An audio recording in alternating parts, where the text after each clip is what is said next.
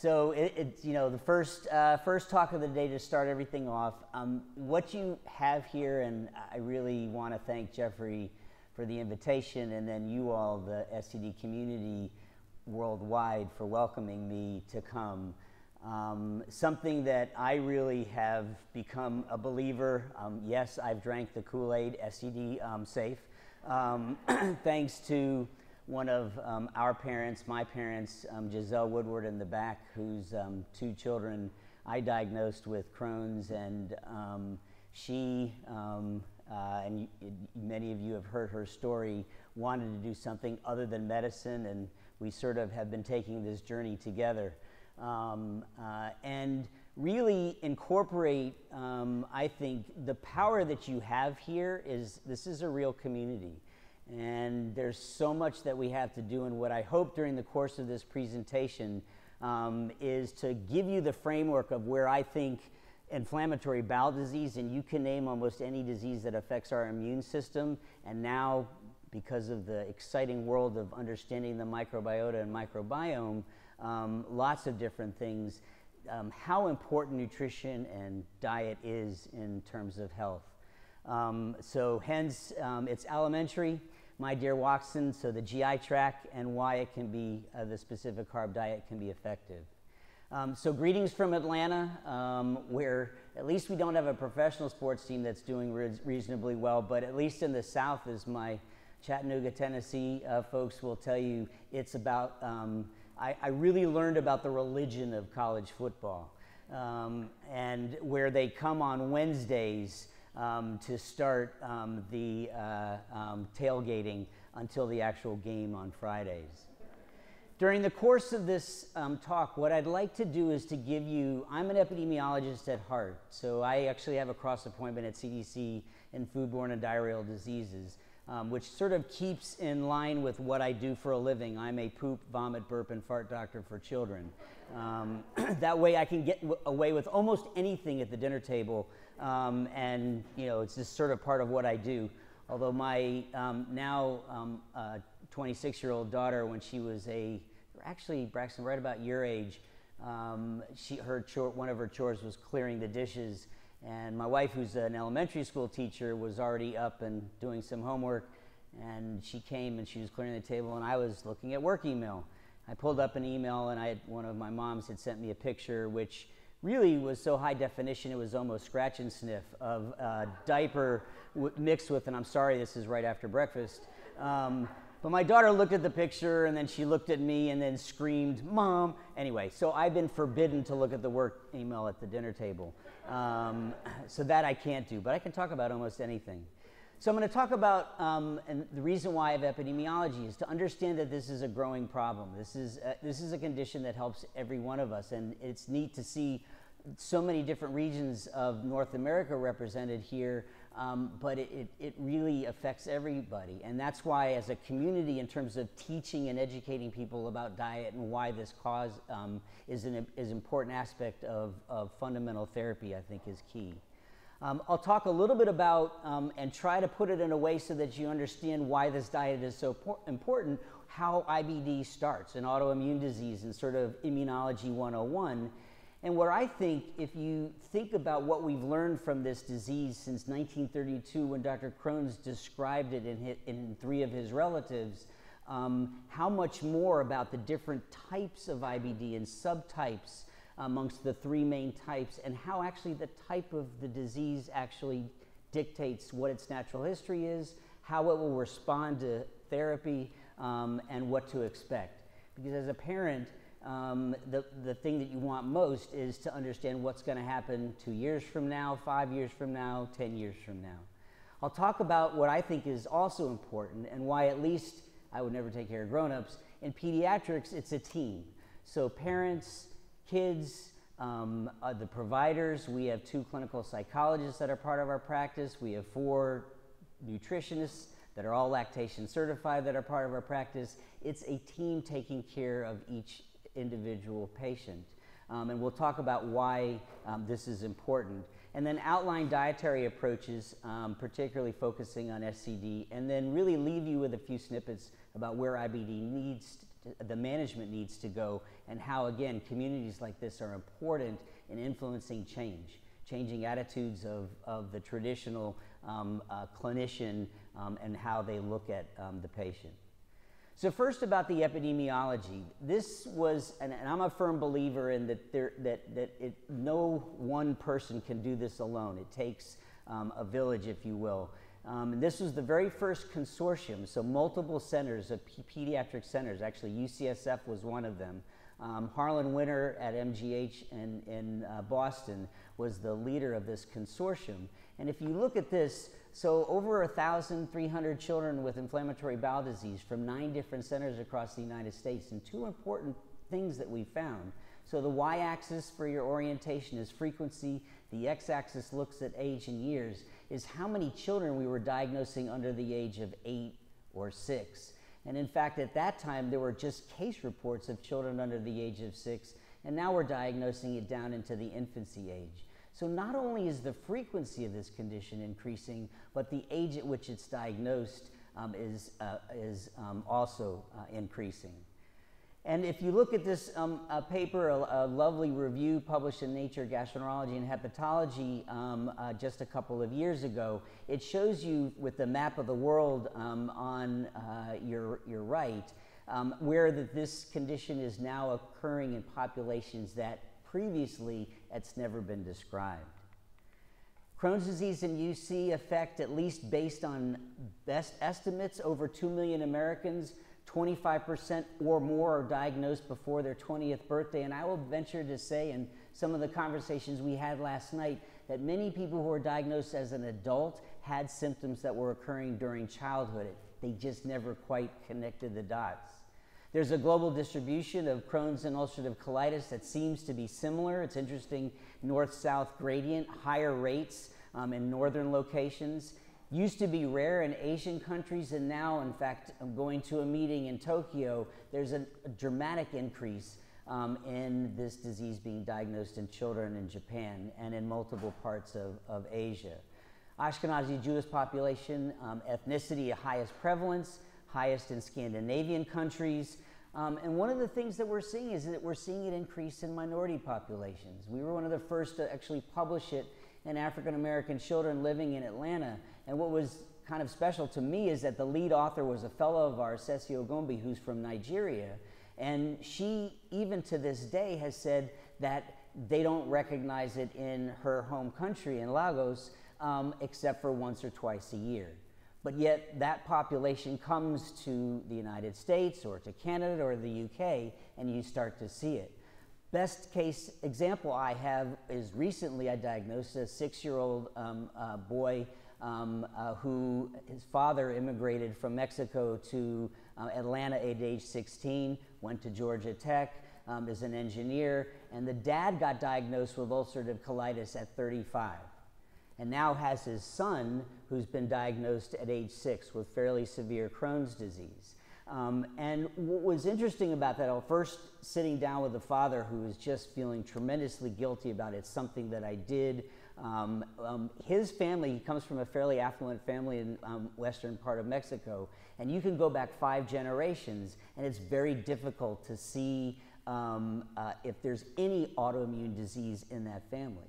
Yet he moved to the US at age 16, and his diet, and now his son being born in Atlanta, things changed. So again, it represents one of those aspects of this condition that we really may have been missing the boat. A very wonderful paper, so a shout out to the Canadians. Charles Bernstein, a dear friend who's an adult gastroenterologist, he's the head at University of Manitoba in Winnipeg, has been doing some outstanding epidemiology over the last few years using a population-based database. And in fact, in this paper just published about 3 or 4 months ago, he's showing that in Canada, it's increasing about 3% per year in different populations. They're now seeing it actually in the native Canadian population, in which no autoimmune disease has actually been described.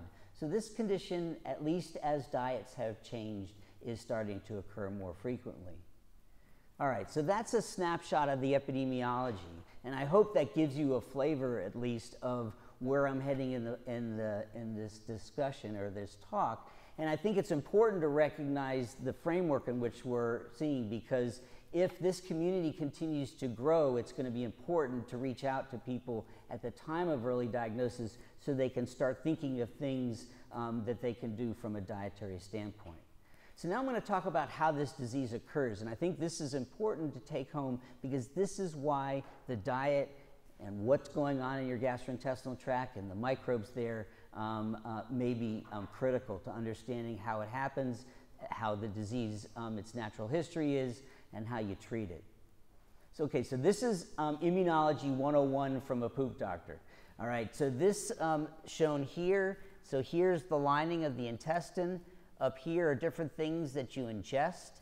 Here are the microbes, and they get in and they're called antigens, so pieces or proteins of these, whether it's particles that you ingest, food, the microbes that are already living there, and they get to these inflammatory or immune cells, I should say, called T cells. And T cells have the ability to differentiate into two main pathways. Th1, so T helper is what the Th stands for, and Th2. And then these cells talk to each other, they talk back to the intestinal epithelium, they talk to the blood vessels, and then they send out signals that go around the body in terms of the both good and bad parts of your immune system. And these things called chemokines are chemicals that these inflammatory cells or immune cells make that talk to other immune cells, talk to the intestinal lining, even now we know talk to bacteria and microbes that live in the gastrointestinal tract and other parts. And it's actually, as we've become to learn more about this condition and went from the years back in the 1970s where you just threw steroids at people constantly and other medications where these compounds called biologics are targeting these different upregulated or increased proteins from the early step in the pathway that inflammatory cells are making. So Th1 cells are responsible for providing responses when you get vaccines, for protecting your mucosa from different things, and then Th2 cells with humoral immunity. And when you upregulate these things, you get disease. So in autoimmune disease, whether it's MS, juvenile inflammatory arthritis, or IBD, is an exaggerated response of the immune system where then the body's immune system attacks itself. What's interesting is you see here for allergy, it's the same thing. It's an upregulation of the inflammatory process.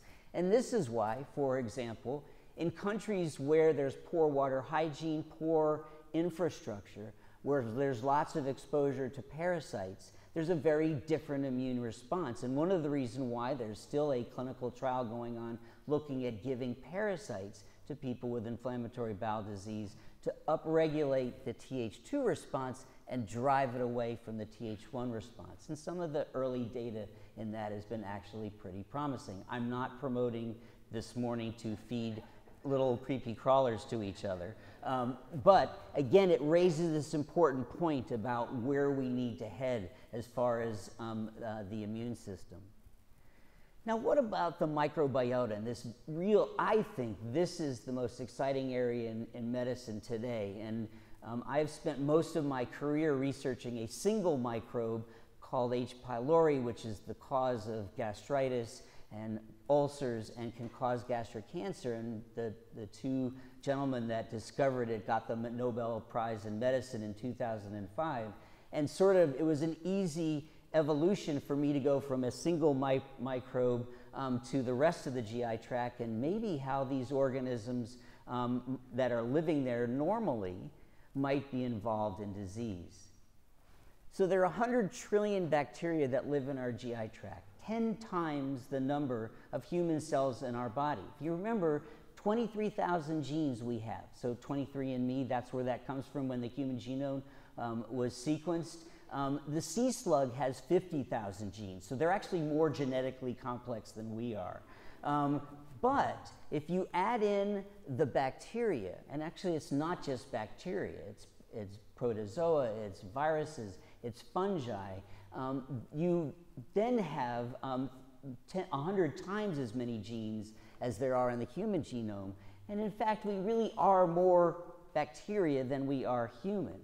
And I think what's important, so this is a logarithmic scale, so the y-axis is an exponential tool to look at number of genes. Here's human genes, here's microbial genes in the body.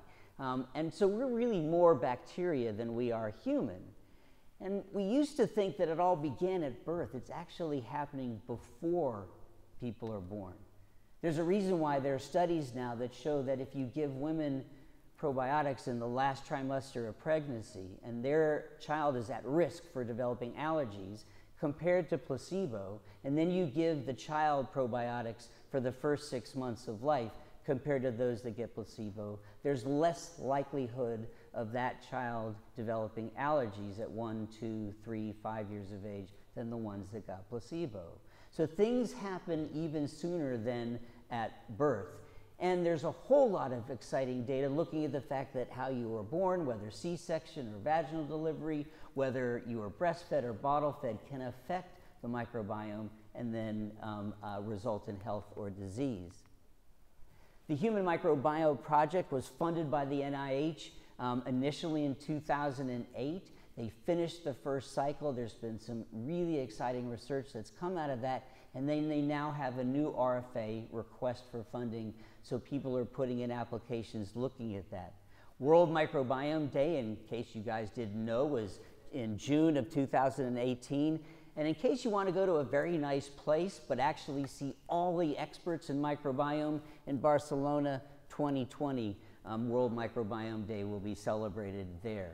So there's a lot of focus around the world looking at the microbiome in different compartments of the body and how it actually may relate to health or disease. And if you look at the number of papers that have been published, so the y-axis is publications per year, the x-axis looks from 2006 through 2018, and then in fact actually the different colored lines relate to different diseases.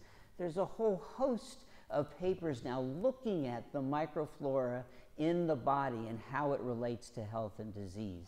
So I really do think this is one of those areas that we're rethinking how we look at everything with respect to our health and the way we interact with our environment.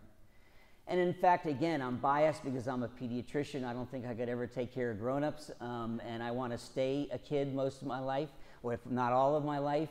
And the focus really has to be on kids, particularly if you're thinking about what I would like to say where we need to go, at least in the IBD community, is not just a cure, but prevention.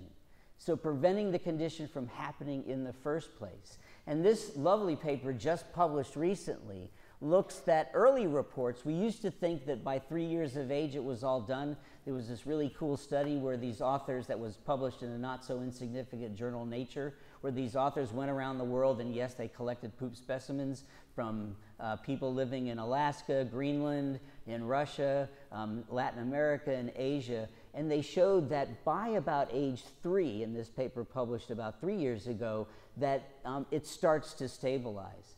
The CDC actually did this study looking at EIS officers. That stands for Epidemic Intelligence Service. So these are the people, the trainees that they send to the outbreaks first before the scientists come in later. And they collect all the water, the food supply, and figure out where the outbreak's coming from. But what they did was, yes, they collected poop specimens from these EIS officers, and because they wanted to see how long it took for you to live in a different environment before your microbiome changed. And it took at least 6 months of eating, sleeping, bathing in an environment that's different than the one they came in before you start to see some stable changes in that microbiome. And in this paper, the highlight here is that studies now suggest that development of the microbiota may take longer, and that deviations in this development may have consequences later in life.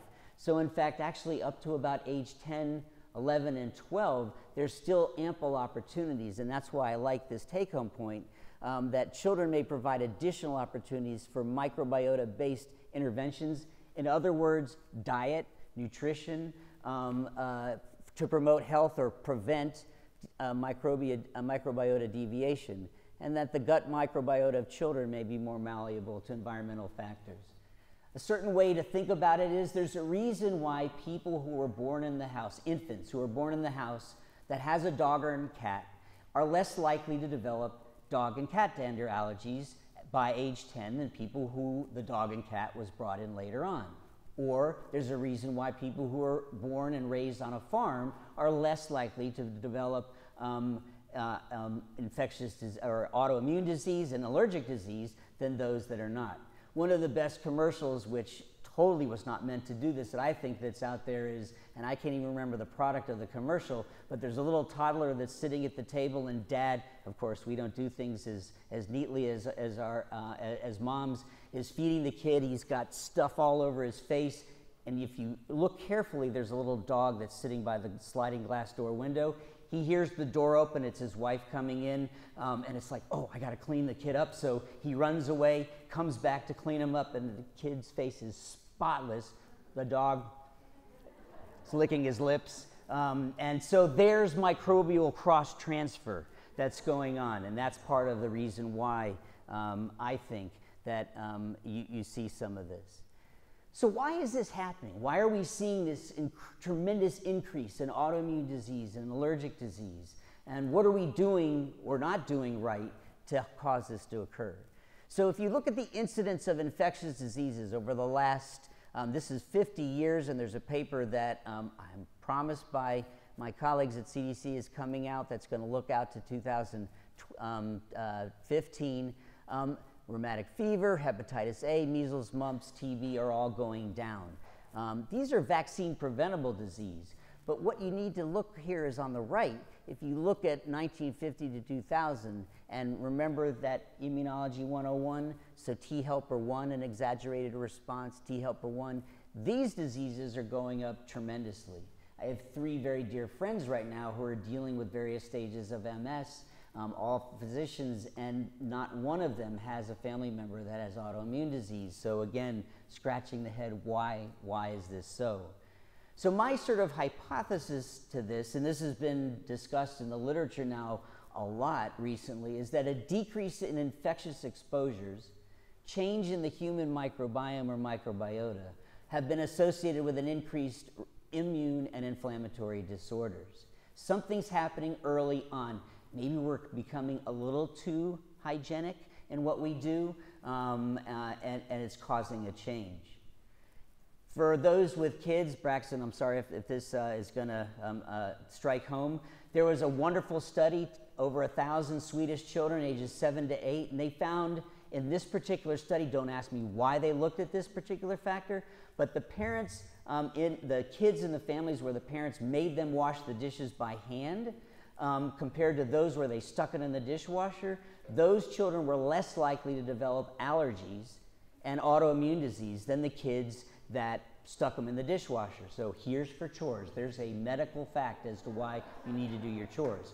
Or a friend of mine who's a health reporter for the New York Times, a geneticist says that any new parent, then here you go, should roll their child on the floor of a New York subway. And here's why. Right, we got to enrich that microbiome, right? Well, okay, I'm an evidence-based guy. You got to have science here. So a paper published in a not-so-insignificant journal, Science, shows that farm dust and endotoxin prevent allergy and asthma in lung epithelial cells. Basically, what that means is if you live in a farm, there's actually a biologic mechanism by which you have a protection to your immune system to develop allergies and asthma. So C-sections, sanitized food supply, including infant formula, decrease in naturally fermented foods, urban lifestyle, and antibiotics has increased the rate of allergy and autoimmune disease. Does anybody know what the C-section rate is here in Massachusetts? Anybody? What's that? 30%? Yeah, so nationwide, and this is elective, not emergency. Elective C-section nationwide is 33%, but that depends upon the zip code that you live in. There are certain parts of Atlanta where it's 63%. That means third child is being scheduled the C-section between the soccer and the flute lessons, and then we'll get the C-section done. That's the elective C-section. And there's direct implications in terms of the microflora that the child is colonized. Why? It's the reason why there's actually an NIH study now going on with vaginal flora transplant in children who are born by C-section. So there's a lower microbial exposure early on in life. There's an altered intestinal microbiota and an inadequate immune response.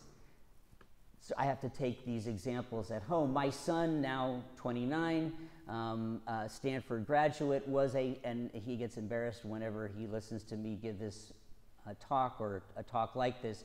He was a pacifier sucker from way back. We were scared Chris was going to actually graduate from high school with his pacifier.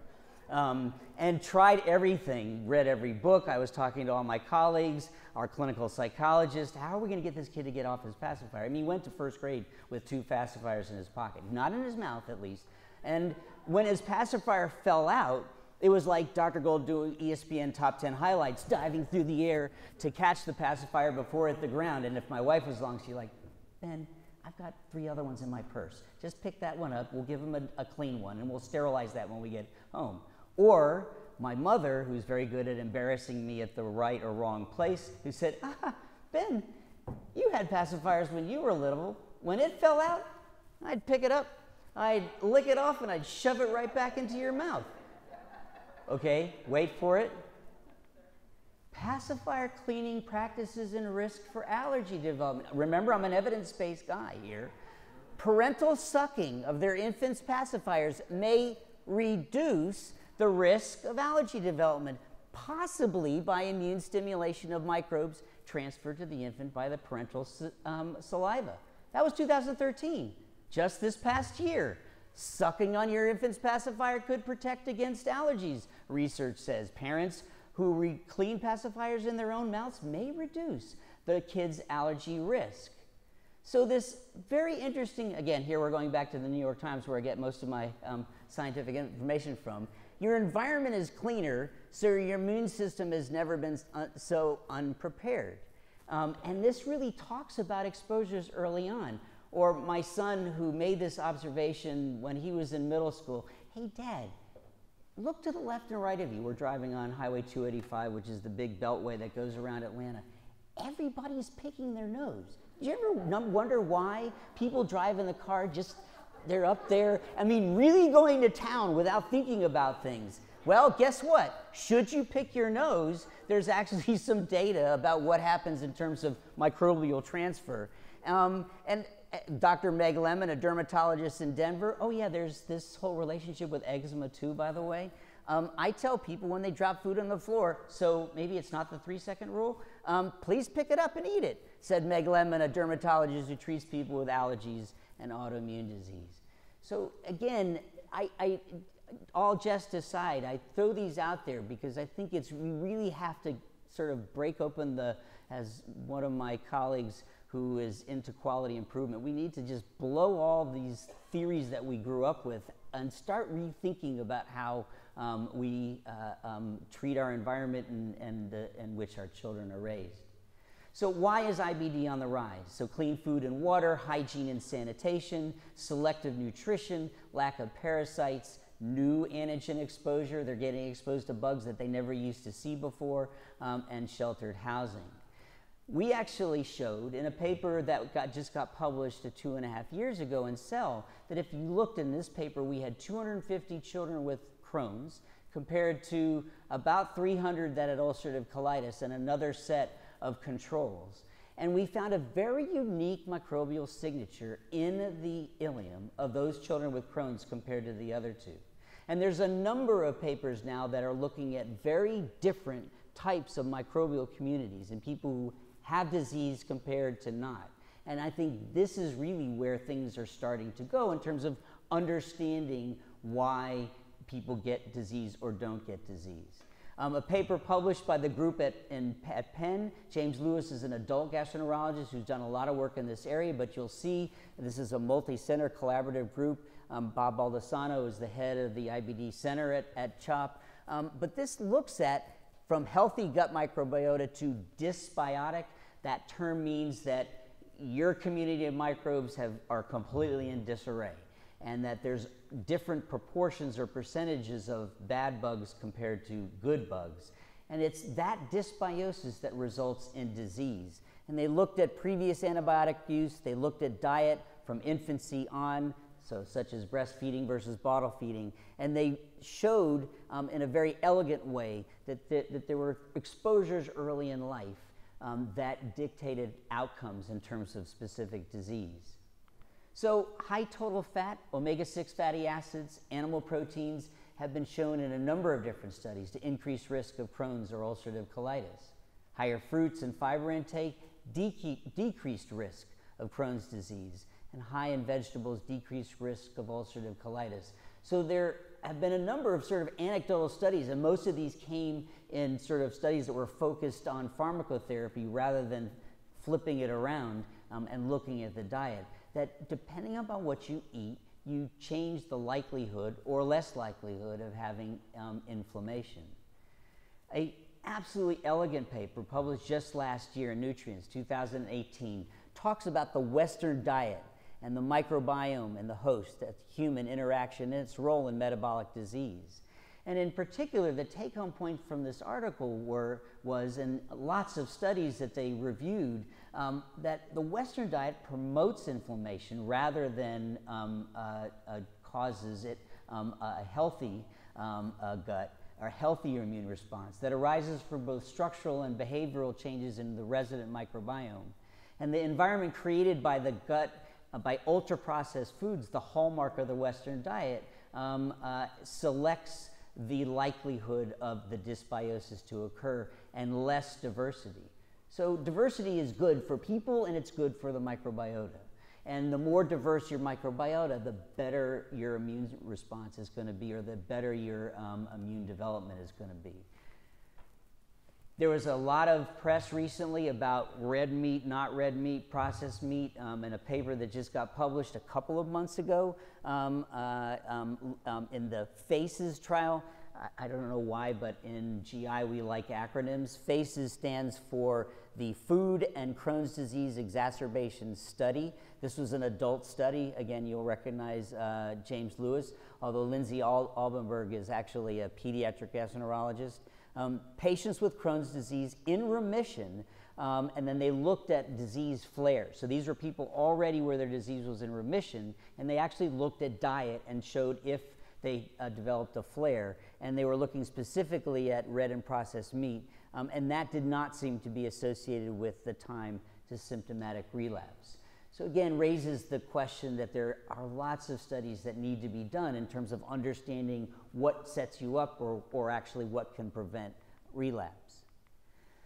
So after epidemiology, some now discussion about the microbiome. I'm going to talk about why this is an individualized disease but needs to be managed as a community or in teams. So Crohn's and ulcerative colitis, and Crohn's disease, as you know, can affect anything from mouth to anus. Ulcerative colitis just involves the rectum, and there are subtypes of each of these. And one of the feelings now is that therapy should be based on the specific disease classification, and understanding that phenotype allows you to predict its natural history, and the term treat to target has come up. And that even means what type, now once more research comes in about what type of diet is going to be better or modification thereof. And I think the best paper, and this is what we're starting to use now in a lot of different studies, is the pediatric modification of the Montreal classification. Only reason why the Paris classification and Montreal classification is that's where everybody went to meet, and so it became the Paris classification. Montreal classification was a group of adult gastroenterologists, clinicians, epidemiologists, and so there's a phenotype of adult GI disease, and this is the pediatric. And the only take-home point that I want you to leave with is that there's actually a classification for ulcerative colitis and classification for Crohn's, and you can see there's a multiple different set of subtypes. And each of those responds somewhat differently to therapy and or is going to behave in its natural history.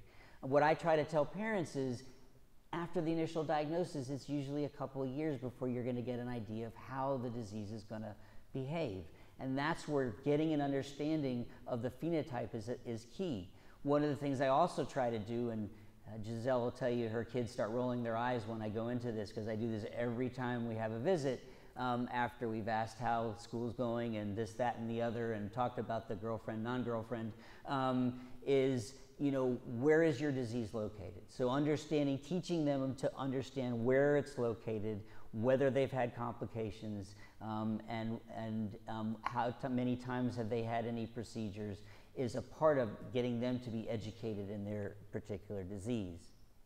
How is IBD diagnosed? And I think this is one of the things, you know, Jeffrey mentioned the invisible disease, and I think this is one of the things that makes it difficult, is that it isn't a disease where there's one test and then you get the diagnosis. It's a whole host of things. And as we go through these steps to make that diagnosis, it can be very frustrating, and it's hard because you know something's not right with your child, and yet they've got to go through these particular steps. So the diagnosis is established with a combination, of clinical features, that's the history and the physical exam, with laboratory abnormalities or not, coupled by radiology, endoscopy, and biopsy.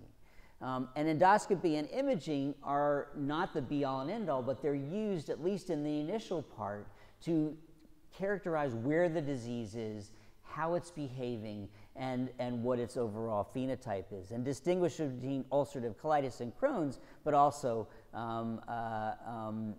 being able to subtype it. So there's not one single diagnostic test. Each test should distinguish between disease and non-disease, and I tell this to all my new patients: I'm not going to do a test on you unless I can explain to you why I'm doing it, what I'm thinking about, what I'm ruling in, and what I'm ruling out. And I think it's thank you. Because we rely too much on just these tools that we have, and we have some pretty cool tests that we can do, particularly now that we have these little cameras that you can swallow, and they tell me, well, actually I do know this, they're working on a drivable one, so that's going to be my form of Xbox. Swallow this pill and I'll be sitting in my living room driving along, and yeah, I'm coming around the Alien now. Anyway, what did you eat last night? Anyway, so, you know, try to explain to them that sometimes you don't have to do a test. Sometimes it's just looking at the patient, talking to them, laying hands on, and then talking to the family. And if you're going to put them on a treatment, whatever it is, whether it's dietary approaches, it's pharmacotherapy, or it's pharmacotherapy plus diet, they should have a reason why they're starting that. You should have an understanding when you leave that room of what it's going to do, and there should be a duration and an endpoint and an exit strategy, at least with pharmacotherapy, so that then the patient is able to walk away understanding that, okay, if I'm going to be on a medication, I'm going to be on it for X period of time, and then I'm going to get off it. And the same with anything that we do. So the diagnosis is made by history and physical, blood tests, stool tests, X-rays, and endoscopy and biopsy. And there are now some non-invasive, at least in pediatrics, we're used to our parents collecting poop. Unfortunately, in my house, I have no choice. Even for our dog Kobe, I have to collect the poop. I tried to argue with my wife the last time I had to collect a poop specimen for the veterinarian, and she looked at me and she said, no, no, no, I teach school, you do with poop. So anyway, so I collected Kobe's poop for the veterinarian. And then using this test called the fecal calprotectin, and it's amazing today, even given the data, how many times insurance companies are challenging and asking people to go through an invasive test like a endoscopy or get an MRI as compared to collecting a poop specimen. And yet this has values that you can use in scoring severity and differentiating between different phenotypes. And this particular paper published from multiple centers, Ann Griffiths is in Toronto, Jeff Himes is in Connecticut, so a multi-center study came up with this non-invasive mucosal inflammation index. Because in the end of the day, you want to heal the mucosa. And you should be able to have something that you don't have to put somebody under sedation and stick a tube in an orifice in order to see that the mucosa is healed. And this index to non-invasively assess mucosal inflammation in children identifies it with very high sensitivity and specificity and utilizes the fecal calprotectin. It's also important to realize that there's a whole host of calprotectin assays out there, and they're not all as accurate as another. So make sure, if that's being done, to grill your physician on what they're doing and has this test been used.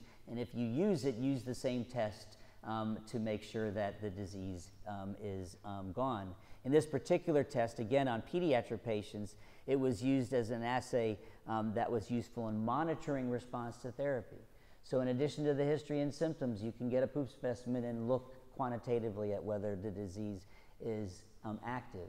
And in fact, I have a number of patients that I know that if I get a sed rate and a CRP, which are markers of inflammation that you get in the blood, they're always normal. Doesn't matter. That's right. Giselle's smiling in the back because with her 2 children, they don't behave. They didn't read the review article. But fecal calprotectin tends to be one of those markers that will go up. So now we're past the diagnosis, the epi, the microbiome, and we're going to talk about treatment. So when you treat the inflammation, you want to induce remission. And I think the important goal is sustained remission, keeping the child, Braxton, able to do his dancing and whatever he does. Oops, sorry, I know I called you out.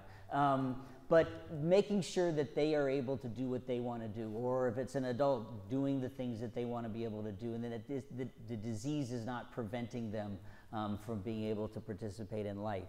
You want to achieve mucosal healing, you want to maintain remission, and you want to minimize complications, disease-induced and pharmacotherapy-induced. It's interesting, they don't have a diet-induced complication there. Okay, I move on. You want to maximize adherence. I think that's the biggest thing, is you got to be able to stick to whatever it is and at least do it for a period of time to see if it's going to work before changing, and patience sometimes is very tough. You want to improve quality of life. What differentiates me in pediatric GI is that you want to promote normal growth and development. I'm vertically challenged, as I tell my patients. One of the other reasons why I went into peds GI and married tall to enrich the gene pool. I'm the shortest in my house. My daughter comes back from London and she hugs me and then she pats me on the head. She says she's doing it in a very endearing way. I don't think so. It's because she's now taller than me. But this is absolutely key. And this is sort of the subtle thing. That's why Jeffrey's comment about being an invisible disease. I can't tell you how many in my 26 years, 13, 14, 15-year-olds, and I know Eric would probably say the same thing, who came in who were absolutely, they're participating in everything, they're going to school, they're active in sports, but they look like they're a 6-year-old. Or they look like they're a 7-year-old. And so that alone can be the only way that the disease manifests in a child. Oh, and then finally, what's new? Targeted therapy, and I think really this is the future, altering and modifying the intestinal microbiome. So there are a number of diets, and this was said last night, copycats and the real deal, that are being looked at.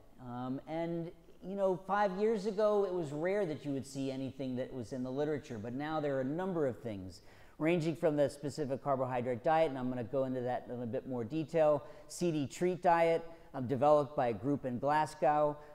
There's both an animal model and there have been healthy volunteers, and it shows a positive effect in a microbiome that's similar to EEN. Oh, that's the other interesting thing, is now the dietary studies are starting to look not just at clinical signs and symptoms, but using the microbiota to actually look and see if you're actually changing it to a less dysbiotic, a more diverse and healthy community of microbes. The FODMAP diet, which hasn't necessarily been successful in IBD, but has been highly successful in IBS.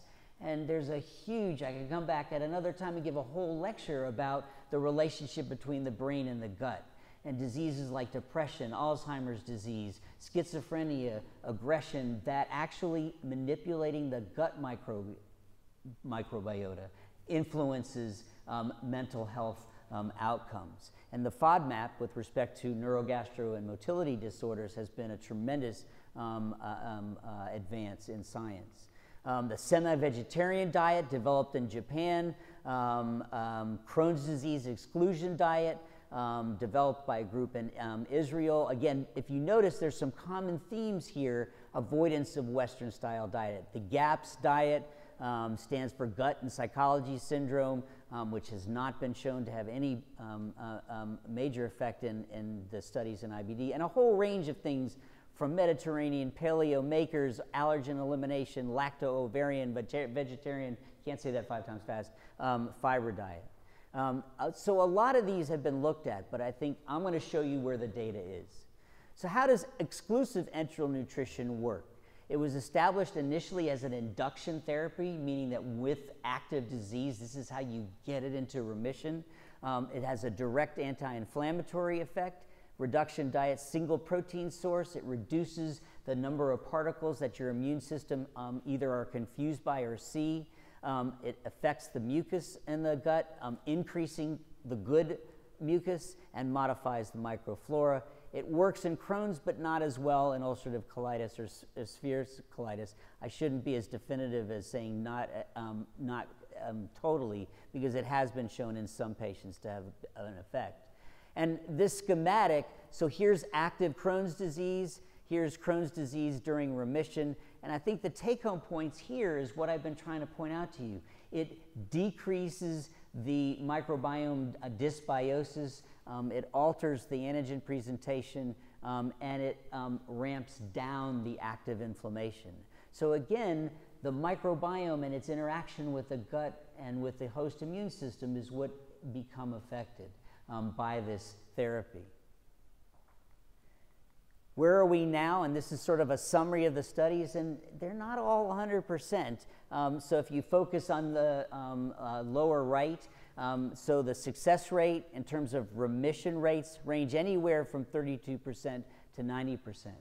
The take-home point here is people are starting to study dietary approaches to treatment of IBD and looking at outcomes, and not just in the short term, but starting to look at long-term outcomes to be able to see if we actually don't have to use pharmacotherapy.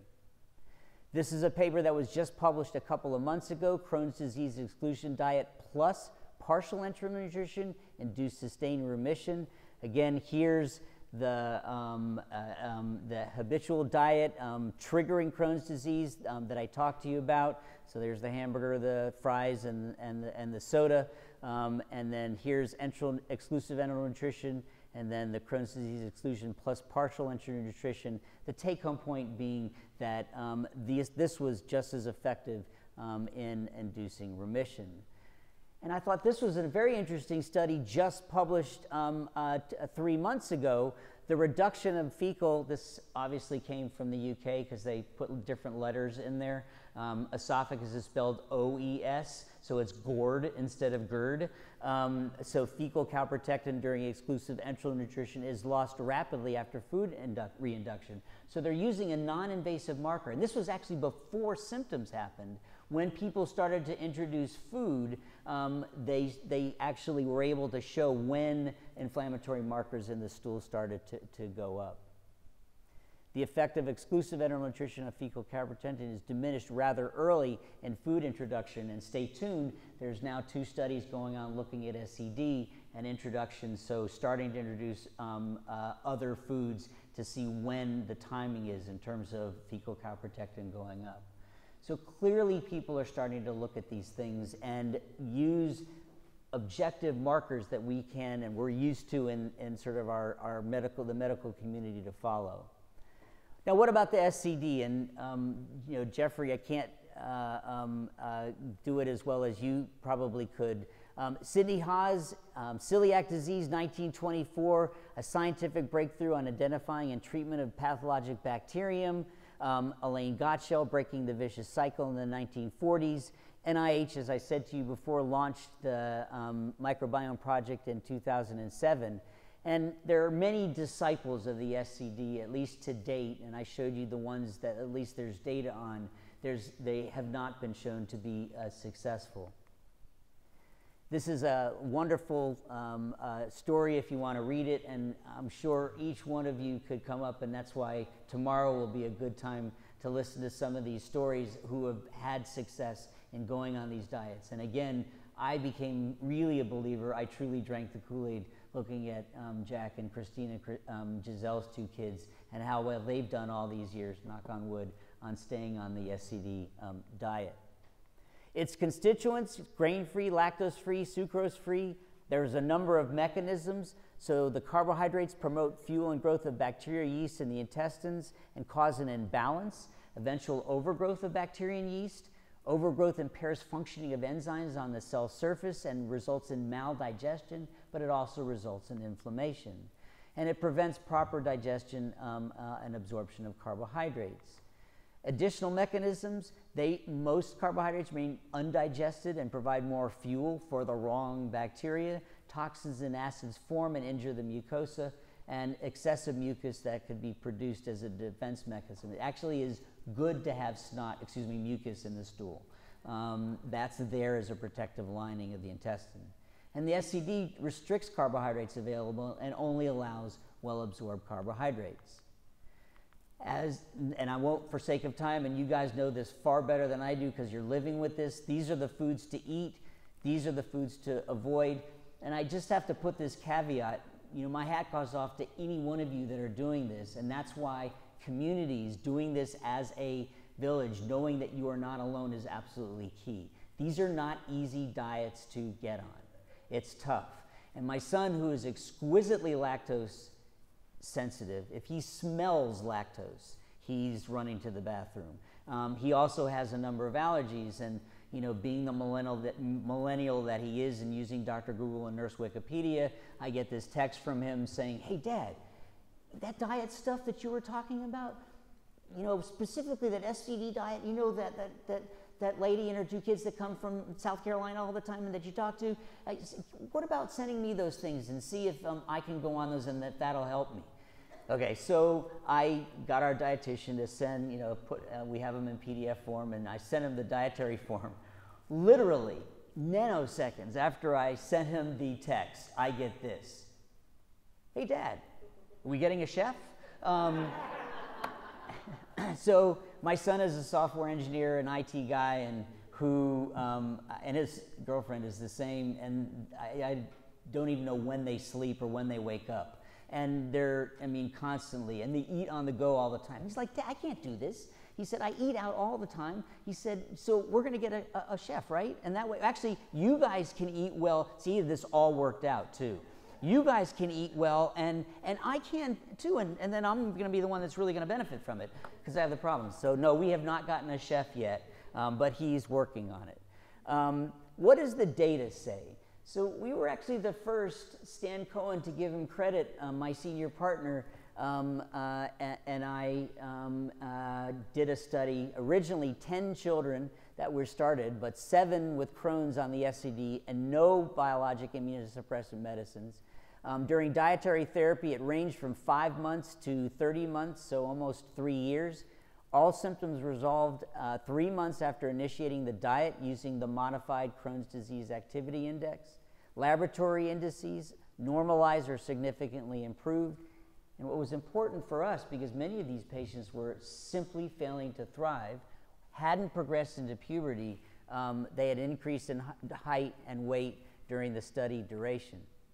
And you can see, irrespective of the parameter, so these Harvey, Bradshaw, Lewis, PCDI, these are all scores that we use, a numeric score to look at disease severity, and there's a bunch of different ones. There is a specific score that's validated in children, and that's the PCDI. But this is sed rate, this is albumin, and this is weight, and everything improved during the course of the study. There's another study that got published 2 years after that from a European group, and again, whether they looked at PCDI, this is before diet, 32, 4 to 6 months into the diet, it had reduced almost 4-fold. CRP went down, the hematocrit improved, and the body mass index remained the same, if actually got a little bit better. This is 1-year follow-up, published again about 3 years ago. Started the diet, liberalized the diet, and then at 1 year, started the diet, liberalized the diet, and at 1 year, and this is simple, and this is immunomodulators, and actually the diet alone did better than with immunomodulators. This study just published last year. Dave Susskind has been a real leader in this area. He's at Seattle Children's, www.nimble.org. And in this particular study, and we were part of it, we not only looked at the diet and clinical outcomes, but we started to look specifically at what the diet was doing in the microbiome. And in this particular study, it was associated with both clinical and laboratory improvements, as well as changes in the fecal microbiome. So as might be expected, changing what you eat modifies the gut flora and helps in calming down the immune system and results in clinical disease improvement. And it didn't matter whether we were looking at Crohn's, we looked at UC too. Crohn's disease and ulcerative colitis, that's the PUCI, ulcerative disease colitis activity index. This is at enrollment, here's at 12 weeks. We also compared Seattle to Atlanta, and we did about the same. Both of us have dedicated dietitians who are completely SCD trained, and we're there as a resource, sometimes 24/7 for the families to stick with the diet. And it didn't matter what we looked at, whether it was sed rate or calprotectin, they all improved during the course of the study. This very busy slide is what we looked at in terms of the fecal microbiome. And the take-home point was that there was a distinct signature for each one of these patients at the beginning of the study, and that it pre-diet, and that it changed significantly during the course of the study, and the diversity of the organisms went up, bad microorganisms went down, and it correlated with changes in the clinical outcome. So clearly, this is what, from a mechanistic standpoint, the diet's doing with respect to IBD and why it's been so successful. Ongoing studies, so we're involved in a national study called PRODUCE, where we're looking at the SCD versus a modified SCD. It's been really tough to get patients to enroll, surprise, surprise, partly because a lot of patients either come already on the diet, or again, there's this fear of, okay, I got to do a diet, and can't you just give me a medication that's going to make it go away? A double-blind controlled study. There's another study that's being done in the UK on low-protein SCD and ulcerative colitis. Reverse engineered, that's a little scary. Exclusive enteral nutrition in Crohn's. Diet study, low residual versus SCD. Yeah, in adults. They're a little slower to catch on, the adult gastroenterologists, but they're starting to get it. And the SCDROCKS study, which looks at SCD versus the Mediterranean diet.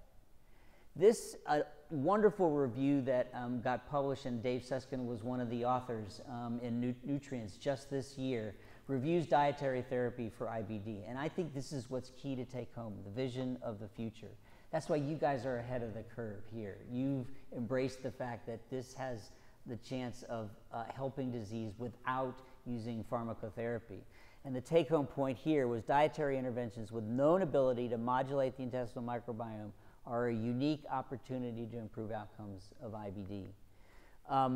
What we think about in therapy is we have to get the disease under control. Those are called induction therapies. And then we have to, once it's in induction, it's been kind of in the remission state, then we have to maintain it.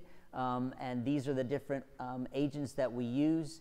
And then these are the things that we maintain. And one of the things that I think is very important is that if you look at all the reviews, diet isn't included in one of those tools that you can use to maintain it. And I would venture to say that even if you are on either monotherapy or combination therapy, that the diet can actually help the response to the drug, and maybe even better than the drug alone. Questions we still ask, and I think everybody asks, is once you start a biologic, can you get them off? Yes, but with some care and trepidation, because at least there's a lot of data that looks at relapse. None of those studies were people on dietary approaches in addition to the biologics that they had. And then what happens to the refractory relapsing child, and what about the SCD for both induction and maintenance? And I would venture to say that you could probably put it in both places and look at outcomes. This very busy schematic shows you now how much we've learned about the immune system. So think back to those very simple Immunology 101 slides I showed in the beginning of the presentation. These are all the different targets, the different steps of the path. Now they've got oral biologics that are being looked at as well, but these are all the different targets at the as we're getting closer and closer and closer to that very first step where the genes get flipped on and our immune system gets ramped up in an exaggerated way, where the biologics are targeted.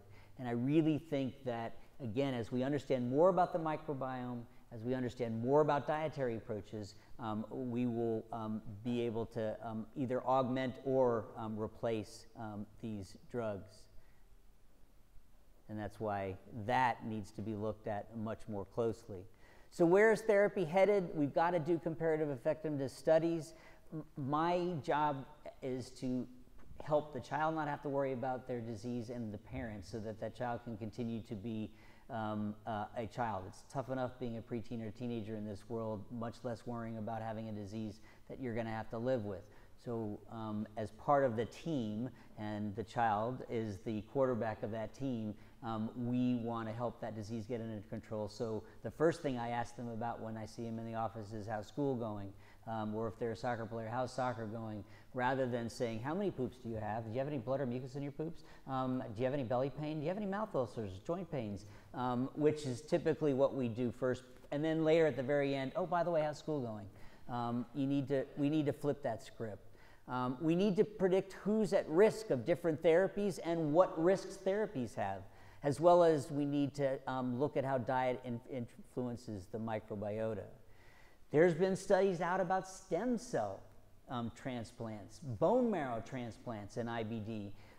And in particular, there's been some really exciting work looking at people who have fistulizing disease instead of surgery or cetons, using stem cell therapy, a lot of the same way that the orthopedic surgeons have been doing, looking at transplants with collagen and for ligament and joint injury. Fecal transplant, this is a hot area. We actually are one of the FDA designated sites for fecal transplant for refractory C. diff. There are 2 very busily active trials in the US and in Canada looking at ulcerative colitis, and one at Crohn's disease for fecal transplant. That's poop transplant. You get it from a donor. And even some that suggest that it may be an ultimate cure. I don't think this is ready for prime time, but stay tuned. This is the ultimate probiotic, by the way. So it's not just the spraying to kill the weeds in the lawn. This is getting rid of the whole lawn and then putting back a brand new lawn that's healthy. So to conclude and then open it up for discussion, what I hope during the course of this presentation is that I try to give you a picture of how this disease starts, some of the immune mechanisms, the epidemiology, the rising incidence of this disease, and why it's an important thing that we all need to become aware of, and the microbiome particularly, and how it's changed over time. It's complex, it's biologically important, and that dysbiosis is what results in the disease. I talked about some of the emerging therapies, this concept of treating to target and exploiting key parts of the autoimmune pathway, and a rationale for why dietary therapy can lead to remission, and the importance of the fecal microbiome. I'd like to leave you with these 2 questions, and that is, are we getting close to a cure? And I think we are. Within the next 5 to 10 years, 5 years at least, we're going to be really close.